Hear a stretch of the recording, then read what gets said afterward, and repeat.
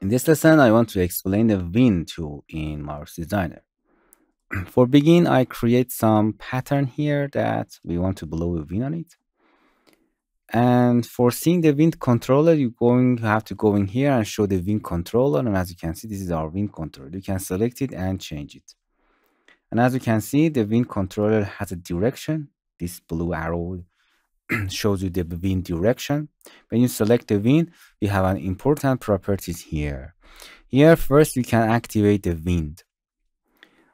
Turn on the simulation, and as you can see, it falls down. Don't forget to pin it. Go in here and pin box and click and drag to pin it. I explained it before, and as you can see, it does not fall and simulation is on. Select the wind, and when you activate the wind, this is our wind. And this is the first type of the wind is in a type is a planar. It means it's blowing from one direction. The placement of the wind is not important because it's infinite from this direction to that direction. If you rotate it, if you, for example, rotate, as you can see, the wind direction will be changed. So in a planar, just the direction of the wind is important.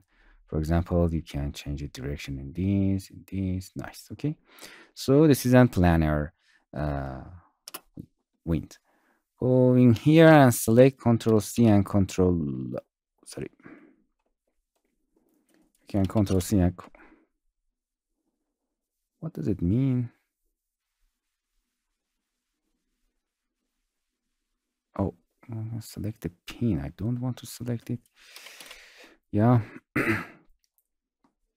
Select it and bring another pattern here. And as you can see, because of the planar wind direction, is going here to the here. But if you change it to the spherical, and as you can see, the direction of the wind is changing. It's blowing from the center to the surface in all direction, 360 in all direction. And in this case, the position of the wind point and wind source is important.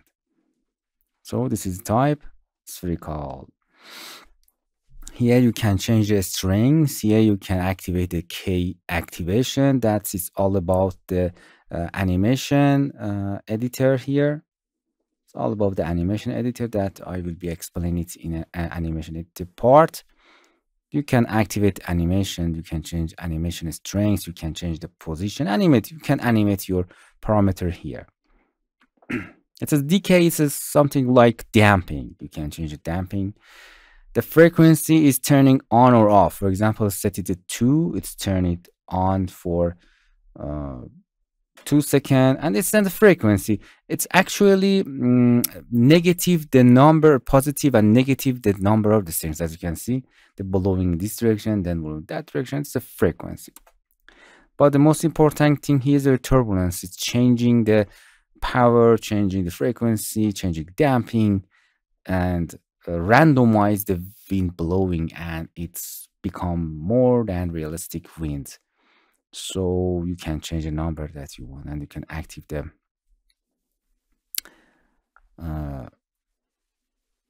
Turbulence, and remember them, rotation, cape, activation are all for animation. You can animate them, that I will explain in next lesson. Don't worry. In this new version, you can animate everything in actually wind. You can animate wind. You can animate. You have more control to animating some things in Mouse Designer. So this is a wind. That's very simple and easy. Hello, my friends. To continue these tutorials on YouTube, subscribe us, like us, and hit the bell icon. And now you will be alerted about all of the amazing videos that we release.